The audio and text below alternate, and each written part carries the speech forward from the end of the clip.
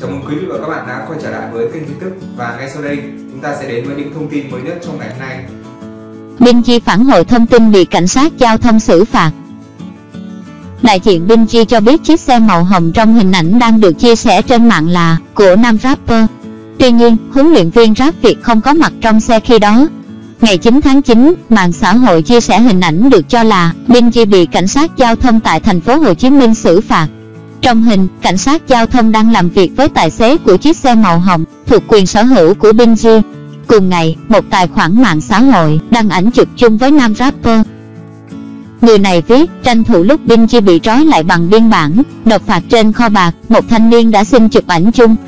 Những bài viết trên mạng xã hội khiến công chúng cho rằng Binz vi phạm luật giao thông và bị cảnh sát xử phạt.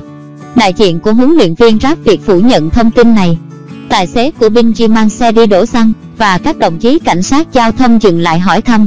Binz không ngồi trong xe khi đó và tài xế cũng không vi phạm luật, còn hình ảnh của Binz và bạn fan được chụp khi anh ấy dự họp báo. Đại diện của Binz cho biết, Binz hiện là một trong 4 huấn luyện viên của Rap Việt. Anh cũng mang chiếc xe cổ màu hồng lên chương trình. Vừa qua, nam rapper có ca khúc Big City Boy được khán giả yêu thích.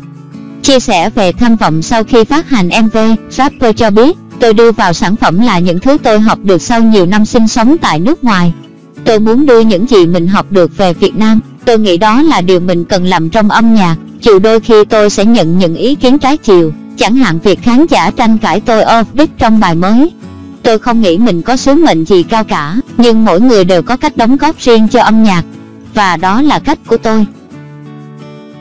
Cảm ơn quý vị và các bạn đã theo dõi những thông tin mới nhất của kênh tin tức. Đừng quên nhấn subscribe để đăng ký và ủng hộ cho kênh. Hẹn gặp lại quý vị và các bạn trong những video tiếp theo của kênh.